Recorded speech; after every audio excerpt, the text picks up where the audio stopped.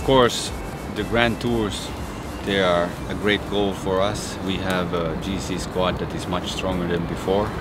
And of course the Tour de France is one of the main goals of the season. We are really hoping that we can be there to fight for the victory.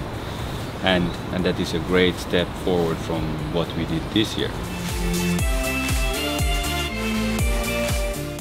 Chris has the experience, and I think he has a good team behind him to support him. The performance squad behind him to get him back on this level is high in the team, and I think we can reach it all together. We already saw in Dan Martin that he can be up there. He was in the Vuelta, fighting the whole Vuelta. And with adding Chris Froome to the roster and Mike Woods and a lot of guys that are strong to support, I think it's a realistic thing to actually put that to support. The Israelis are part of the DNA of the team.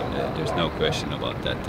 And so far we have every year seen how they have developed and they have stepped it up to the next level. And I expect them to do a little bit the same thing also next year. My idea is that they will still continue to develop and they will have a core function in the team still.